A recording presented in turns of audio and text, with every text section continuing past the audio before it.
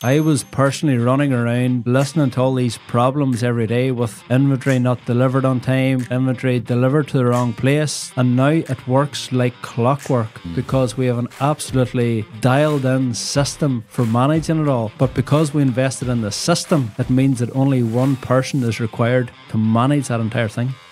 Today, we are going to share 3 unbelievable tools that will solve your inventory problems forever. I know every business around the world really struggles with their stock and their inventory and managing all those things, and it can just become chaotic and out of control. Ryan here, he runs a super successful company here in Northern Ireland that is known all around the world for how they manage their stock and inventory. People come literally from all over the planet to see how they do it, and Ryan's going to share with you 3 tools today that by the end of the episode, you'll have everything you need to do the same. But Ryan, it wasn't always this way. Sure it wasn't? No, it definitely wasn't, Matt. I'm really excited about this episode. So just starting off really quickly, if we rewind 9 years, our factory, our production facility was an absolute disaster. Our inventory was scattered everywhere, all in different locations. We didn't know what we had. We didn't know when we were running out. We had 3 different versions of what was supposed to be the same thing. We had the wrong spec of components coming in. It was just a real struggle every day. And we just said, we need to fix this. We need to find a better way. And thankfully, on this podcast, in less than half an hour, we're going to tell everybody how we've done it. Unbelievable. So, I mean, sell us the dream, okay? So you guys have done huge amounts of work into solving this problem. Why should people care? Obviously, it's annoying. Every single business owner listening's nodding their head. But like, what is on the other side? Tell us about the benefits and the reward for the hard work you've done here. Yep, the benefits are, it's hard to explain the benefits. There's so many benefits, but one of the benefits for me personally is that it reduces so much stress. It reduced so much stress. I was personally running around listening to all these problems every day with inventory not delivered on time, inventory delivered to the wrong place, the wrong spec, the wrong specification, maybe the supplier didn't hold that stock, or all these problems that we were dealing with all the time.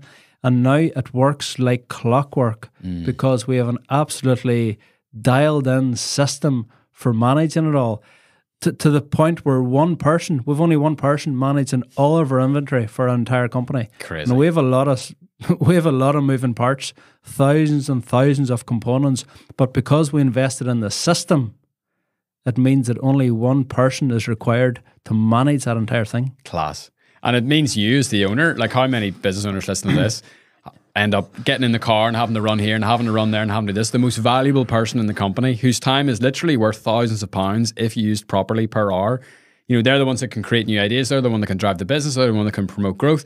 And they're going and they're, you know, getting extra toilet roll or looking for a nut or a bolt or whatever it is. And once you're liberated from that, you can concentrate on things that only you can do as an owner. Exactly. I love the quote, systems will set you free. And that's what a good inventory system does. It sets you free. It allows you to focus on what's important instead of running around managing all the stock or the inventory. Class. So first tool is standardized location. Yes. Talk to us about this. What does that mean? So important. I want to make this so clear so everybody gets it. Every single component, doesn't matter if you're in a factory environment, a warehouse environment, an office environment, we all have stuff, physical stuff that needs replenished all the time. Paper, ink, pens, stationery, supplies for building your product. We have to replenish those stuff on a daily and weekly basis. So it makes sense to have a really good system for managing all that. So the main thing is to have a dedicated location for exactly where that component lives. A dedicated location with a visual, with some type of visual control to say that's exactly where the A4 paper stays. That's exactly where the ink cartridges for the printer is. That's exactly where the plywood stays. Not, oh, it's over here today and somebody's moved it the next day and you have to ask Mary in the office where we keep the ink cartridges, and there's all these conversations and phone calls and emails trying to figure out where the stuff lives or stays. Number one thing, dedicated location for every single component that you buy. Right. So let's take the example of the A4 paper, right? So every business on the planet has a printer. And we've all run into the issue where we've ran out of paper. Where the heck is it? Is it there? No, it's there. Try that stock cupboard. No, it's not in that one. Oh, actually, there's one in the boot of my car. Da, da, da, da, da, da. So once everything has a standardized location, how do you then point people to that location? Let's say I'm at the printer and I'm like, where is it? How have you solved that? So we have something called a crumb trail. A crumb trail. It's basically a really small label with the exact location of where that inventory is held. So if you're standing at one of the printers in our office, there's a little small label on there saying restock from rack 3C row 2. Right. So that's what we call a crumb trail. And that tells you exactly where to go to restock. Mm-hmm. So if I started on my first day, I can feel successful in my role because I'm not asking people all these questions. Where do you get the paper? Where does the ink stay? Where? Crumb trail guides you to exactly where that's held. So once we go to the dedicated location, that's where the stock is held and that's where it's replenished from. So great. And you also don't need to hold that information in your head. So if you change the location and you change the crumb trail, you just immediately look where it is. Oh, it's there. It's in B4 and you just go straight to there. No one's thinking, oh yes, it might be in that row or check that aisle or maybe it's there. It's just kind of like, nope. We've just outsourced all that thinking to a little tiny label and to a standardized location and wham, bam, there you go. Yep, exactly. Class. Yeah. So the second tool or the second way that people can help solve their inventory problems forever is something mad. And we do have some props here called a 2-bin system. Yeah. So for someone who's never heard of a 2-bin system before, can you just explain and walk us through what that actually is? 2-bin system. You don't necessarily have to have a 2-bin system, but you must have some type of system for replenishing your stock. And we have found that this is the best way that works for us. This is what we call a 2-bin system. So we'll just hold it up in front of the camera so you can see it.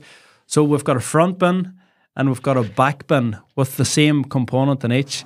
So when we finish all the components in the front bin, we then break into the back bin where there is a trigger point here, which forces us to trigger and replenish the order. Mm-hmm. So the benefits of a 2-bin system is that you've got safety stock in the back bin to keep you going until the new delivery comes. Nice. So you never run out. Yeah. Like I can't remember the last time we've run out of something. And it's really unheard of because any factory, any organization that I go into to help them with lean, it's one of their biggest problems. Yeah. They find it so hard to manage their inventory. Yeah. I'll give you a really simple example from a personal. So after Ryan teaching me about 2-bin systems, like I could apply this in loads of areas of my life. So if you open my bathroom cabinet, I have a 2-bin system for my toothpaste. So I've literally have toothpaste standing there. There's one in the front, there's one in the back. And whenever the toothpaste is empty, I take that tube, I take it downstairs, I leave it on the kitchen table, and that will be like, oh, we need toothpaste, we need to add that to the shopping list. Yeah. But whenever I go to brush my teeth the next day, there's new toothpaste right there ready to go. And then whenever we go to the shop, then you just put the new stock of toothpaste behind it. So you never ever run out of toothpaste. Yeah. The other thing was our gas cylinder for our kitchen. So for our wee hob, I just bought 2 gas cylinders because it used to be you would run out of gas. You'd be like, oh no, we can't cook the dinner now. This is nightmare. This is really bad. I have to run down to the shop. But now it's like, oh, we've just run out. I'll take the second cylinder, reconnect it, and then I'll take the empty cylinder and put it literally in the driver's seat of the car. So next time I'm driving to see, I got to go and buy a new cylinder. Yeah, exactly. And you never run out. That's like right. It's like tapping into like an infinite supply of everything that you own if you 2-bin it. It's absolutely mad. That's right, that is.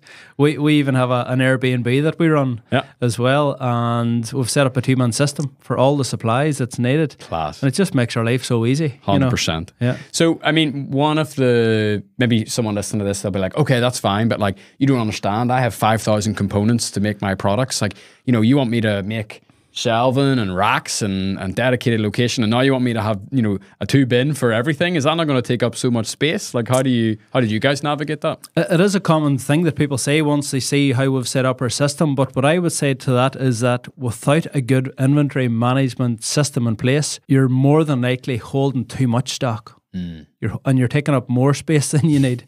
So by managing your inventory really, really well, you're probably going to free up space. Yes, the 2-bin system does take up a lot of space because you've got a front bin and a back bin, but the amount of space that you save by not holding stuff that you don't need is huge. So it probably balances it out, if not save space. Right. So what you're saying is Yeah, it does take up a lot of space, but you know what else takes up a lot of space? Being a hoarder and ordering 3,000 blue rolls because you don't know have a better system to manage that. That's also going to take up a lot of space. That's right. Yeah. Okay, cool. So standardized location, 2-bin system, and that leads us quite nicely into our third and final tool that we want to share today, which is this thing called Kanban. And Kanban is this mysterious, lean, Japanese, mystical thing that's really hard to wrap your head around unless you have it explained simply to you. So, Ryan, really simply, what is a Kanban card and how does it work? And you've talked about a trigger point. How does that all come together? Yep. So very, very basically and very simply, Kanban is a Japanese word for sign or signal. So basically, I'm holding it up here in front of the camera. This is a Kanban card. And this is basically a signal to tell us that we need to do something. So in this case, it's telling us that we need to replenish this particular product. So it's basically a signal or sign to tell you to act. So Kanban should always be placed in a way that's a pull system. So if we look at this visual, this box in front of me here, I can't physically access these parts because the Kanban's in the way. Right. So I'm forced to pull the Kanban. Now I've got it in my hand and I'm like, okay, what do I do with this? So the first thing you do is drop it into a Kanban location point, and we have like 10 of them around the whole facility. And the inventory manager will do a run around the factory twice a day and collect the physical cards, take them back to the inventory office and order the cards. And it sounds very, back in time that we're still using paper Kanbans, but it really, really works. And even if you visit some of the best manufacturers in the world, like Toyota, they're still dealing with paper Kanbans. And it's a system that seems simple, but it absolutely works. And we've been using the Kanban system now for almost 9 years, and it's been brilliant for us. It's class. I love how you have it set up where you can't access the new stock until you take the Kanban and go and put it where the Kanban needs to go. Yes. That's the ultimate way of, instead of just, I'll do it later, and then you don't do it later, and next thing you know, you're out of stock for that thing and it takes a few days for it to arrive. Yeah. Could you go into a little bit more detail on what is on that Kanban card? Because it is absolutely insane. Yeah, there's so much detail in this Kanban card, and we can share the template with you. So the first thing is that there's an image of the actual part that we want to order. So straight away there's clarity. We know what we're talking about. We're talking about an M6x13 nut. It's really clear. There's an image of it. Everybody knows what we're talking about. That's the first thing. The second thing is the part description. We've got where it's used for. We've got the part number. We've got the supplier's name on there. It's all these questions that people ask. Where do we get them? Or what supplier do we use? Or how many should I order? Or do they deliver? Or do we collect it? All these answers are on the Kanban card. Class. Even to the point that we've got the price on the Kanban card. And there's a couple of different reasons for that. But one of the reasons that we have the price on the Kanban is that every single person in the company can see the value of everything that they're ordering, because we think it's good to share the value of how much a sheet of plywood is. So when you're cutting it and using it, you really respect it because that's £30 that I'm cutting. Yep. I really need to appreciate the cost and try and reduce, make the most of the raw material as possible. So that's one of the reasons we share the cost of every single component on the Kanban, to share the cost with everybody that uses and touches the product. Yeah. Another thing on the Kanban is at the back, you can see the order history. So a question we might ask is, how often do we order this? The answer is there. Wow. What is the supplier's lead time? The answer is here. This is the date we order it, and it's the date that we get it delivered. Crazy. The other one is, what's the PO number? The answer is there. Is it an external Kanban or an internal Kanban? The answer is here. Where does it go back to when the delivery comes in?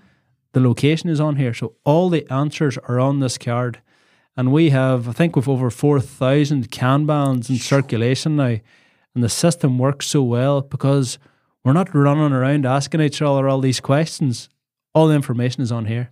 Systems will set you free. Yeah. Interesting. I remember the last time I was up for a tour, one of the improvements that was shared in the morning meeting was, I think someone held up a Kanban card and they went, I just went to restock part X, and I noticed that because the price was on the Kanban card, it had actually gone up in price from the supplier. It was like £20 more expensive or whatever it was. Yeah. And that made me think, I wonder if there's somewhere cheaper where I can get that. And they sourced it for like £40 cheaper from somewhere else. And I was like, mate, that is just something that would not have, that attention to detail would not have been possible without the Kanban system you have in place. And you have just on even small parts, you know, you're saving money and you're improving efficiency and all that sort of thing. It's unbelievable. Yep. We have Kanban cards right down to the things like batteries, the AA batteries for the remote control for the TV in the conference room has a Kanban. Wow. Because if we run out of batteries, that disrupts our flow. You know, imagine being in the middle of a meeting and the remote control doesn't work. And then on the back of the remote control, there's a crumb trail to tell you exactly where to go and get it. Class. And sometimes when we talk about this type of stuff, people think we're crazy or it's, you know, you're going to so much detail. But what we would say is we're here to serve the customer. Right. So the customer is at the end of all the processes that we're doing. So we can serve the customer much better if we have all the inventory in place and everything managed really well. Sure. And what's crazier, having a Kanban card for batteries or the owner of the company running down to the shop and taking half an hour plus out of their day to go and get batteries for a remote control? Like, yep. And it happens all the time. Unbelievable. Another question that kind of came into my head is, you know, for things that are too big to fit inside a bin, so you mentioned a sheet of plywood, you're not going to put that in a bin. Yeah. So how do you use Kanban with like massive parts like that? Yep, so we call it a 2-bin system, and it's not necessarily a physical bin. It is a bin in this case right in front of us because it's a small part, but as the parts get bigger, like sheets of plywood or really long lengths of steel, we have different versions of a 2-bin system. And in some points, it's not a 2-bin system, but as long as you have a trigger point. So that may mean that the Kanban is attached to the last 10 components, so we're forced to physically trigger the Kanban before we break into the safety stock. So yes, you're right, not everything fits in a physical bin, but it's that same thinking, that same concept. Everything has 2 locations and everything has a Kanban card. Right, so just so I make sure that I'm understanding, in the case of like a big sheet of plywood, I would use plywood, use another sheet, and then I would get to like 10 left and there would be like a Kanban card or something on top of the 10th one. And then I can't get into it. I'm like, oh, I have a Kanban card, quickly put it somewhere. And then I'm in my safety stock and blah, blah, blah, blah, blah. Exactly. That's how it works, yeah. Yeah. Yeah, you can see how that would save a lot of space, actually. Yeah. Instead of having, 2,000 sheets of plywood, it's like you can probably work it out based on how long it takes your supplier to deliver, and that's how much stock you need and blah, blah, blah, blah, blah. Yeah. I noticed on one of your other Kanban cards, you have a secondary supplier. That's a nice idea. Yeah, that's another really good idea as well. So if the first supplier runs out, that was another question we kept asking ourselves. The suppliers ran out, where else can we get these? Now the answer is on the Kanban. The number 1 supplier and number 2 supplier. Yeah. And you have one person in managing the stock and inventory for your whole company. Yeah. That is insane. A company of similar size to us would have definitely 2 or 3 people managing the amount of components and goods in and outwards that we have. Yeah. Crazy. I remember something really dramatic one time up in the factory. You were really making a point for the tour that was there, and you lifted a Kanban and you held it up, and it was like a scene from a movie, and you were like, this small, tiny, seemingly insignificant card here actually has the power to stop our whole company. Yeah. Talk to me about that. It does. When we introduced the Kanban system, we started in a communal area that a lot of people use just so we could train on Kanban. So we actually started in the stationery store because a lot of people used the stationery store. So we used that as a training, as an example for how to train on Kanban. And I remember a few of the morning meetings back when we introduced Kanban, we said that Kanban, imagine Kanban like a £100 note or $100 bill. $100 bill. Yeah, for our American audience. Imagine this as money. You would never walk through the office or the factory and see a £100 bill, £100 note sitting below a workstation and just walk past it. You would never do it. Yeah. Well, then why would we walk past the Kanban? So the Kanban is probably more valuable than that £100 note because Kanban is money. This has the potential to stop our entire factory. So when people have a Kanban in their hand, they're really, really aware of the importance of it. And everyone in the organization has to respect the Kanban. Right. Yeah. How do you go about nurturing that level of respect? you know, because someone's new to the company, they're like, oh, it's just a bit of laminated paper. They don't realize that actually, you know, if that stock doesn't get reordered, it might stop the line. It might, you know, it could lead to thousands and thousands of pounds worth of loss in terms of waiting or defect or whatever. Yeah, well, it's continual teaching and training on Kanban. It's such a huge concept that it's really important that every single person in the company understands the Kanban. And one of the ways we've done that is at one of our morning meetings. After the meeting, I said, we're going to do a treasure hunt around the factory. And if you see anything abnormal, let us know. And I had a few 50-pound notes, like kind of put in different places around the factory. And everybody was finding these 50-pound notes and bringing them back to the morning meeting and saying, oh, I got one. The key message that I was trying to get across, and we did get across, was that Kanban is money. You have to respect the Kanban like you respect the 50-pound note. You would never just leave a 50-pound note lying below a bench and walk past it. The same as you wouldn't do that for a Kanban card. Class. So 3 tools, a standardized location, a 2-bin system, and Kanban cards. Yes. And by you implementing these 3 things into your organization over the last 9 years, tell us again what this leads to. So things we've already mentioned is one person running stock, infinite supply of inventory, so things never ever run out. Lack of stress for you, so your stress level's gone down. You're not running to the shop. How does this actually? What impact does this have on the customer? What impact does it have on your turnover or your profit and all that sort of stuff?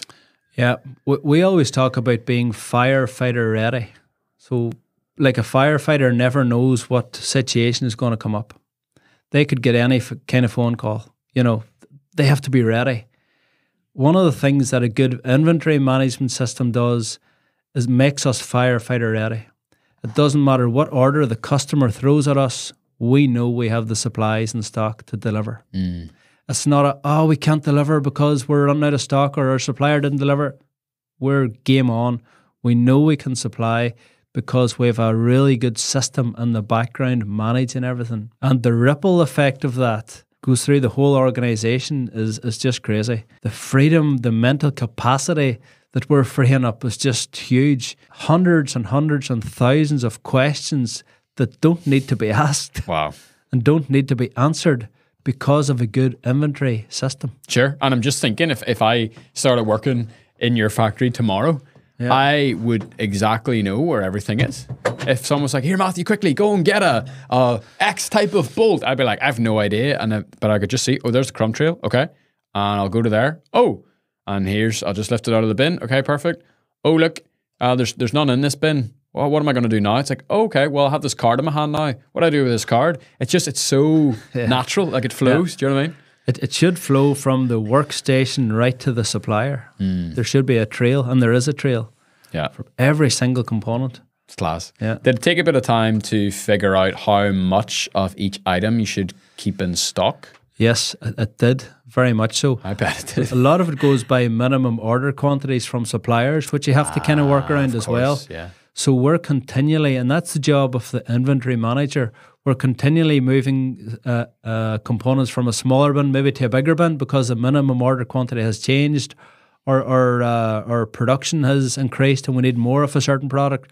So we're always tweaking and improving the system. But yes, it depends a lot on supplier constraints, on lead time, on minimum order quantity. So we work around all that and try and perfect it. Yeah. Awesome. One of the things we always do with every single episode we publish is we wanted to be really actionable and we wanted to be easy first steps. Yeah. So we've covered a lot today. For the business owner listening who's like, I want this, I need this in my life, this is going to change everything. What's the first step that they can take? The first step, I think, is we have a really good video on YouTube, on the Lean Made Simple YouTube channel that explains this in more detail and you can visually see it as well. I just want to stress the point that this was the first thing we done when we started implementing lean manufacturing.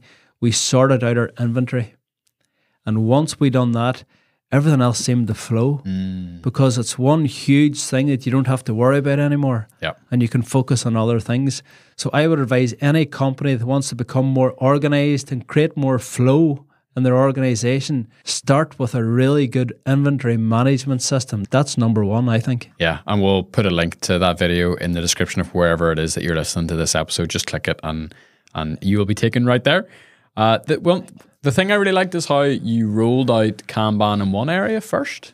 Yeah. That was cool. It was, yeah. Dig into that a wee bit deeper. So way we done it in one area was to teach and train on Kanban, because I learned very, very early on, thankfully, the power of Kanban, but also that it's a people-based system. It really is. And there's probably people listening or watching to this thinking, but why do you not use software, or why have you not got a computerized system?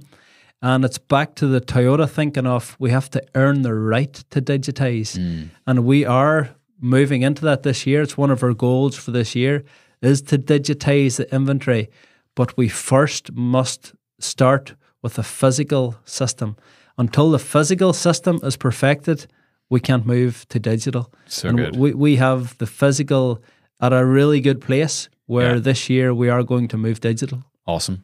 And in terms of like templates for Kanban cards and bins and, you know, this red Kanban holder thing, like where can we get that? Yeah, we've got all that. We can share that with anybody who wants to implement this system. On the Lean Made Simple website, there's a shop where you can buy all the bins, you can buy the Kanban holders, you can see the video on YouTube, on the Lean Made Simple YouTube channel, of exactly how we've set it all up. It's all there. Brilliant. So that we've kind of almost created like 3 layers there.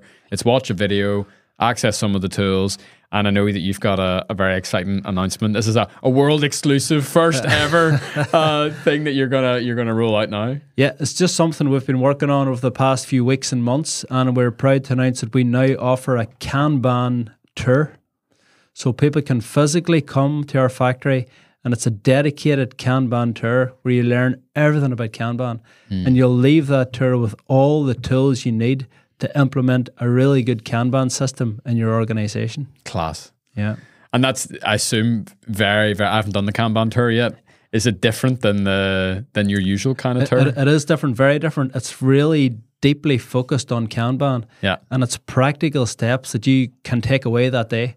So it's how to make a Kanban card, how to set up a 2-bin system, how do you actually make the labels, how do you set up the bin system, where does the bin sit? We advise on that whole thing, and you will go away with a list of notes and actionable steps that you can use to implement a really good business change in inventory system. That's so funny. I just had a picture in my head. I don't know if you've ever been to like a theme park, and there's like the big long lines to go on a roller coaster, and it's like 40 minutes or 50 minutes or whatever it is. And then you can literally get like a fast track card and just go straight to the front of the queue. I feel like that Kanban tour is just like go straight to the front of the queue, you know, skip a few years and just go straight to the front and learn from all, I hope you don't mind me saying this, like learn from all your mistakes as well. It absolutely is. We've made all the mistakes. There's no point everybody else making them. Yeah. Awesome.